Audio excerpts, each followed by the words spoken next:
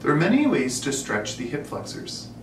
The most basic is the supine psoas or hip flexor stretch, stretching the anterior portion of the hip and iliopsoas complex. Find a high table or platform. Sometimes a bed works, but maybe not firm enough. Laying down on your back in the supine position, shift to the edge of the table and let the leg hang. You'll feel a pull and stretch through the front of the hip. You can hold this for 15 to 20 seconds.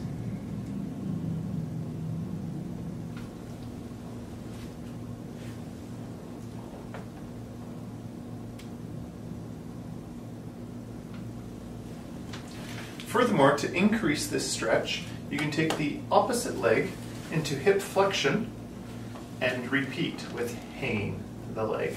Again, feeling the stretch through the anterior portion of the hip.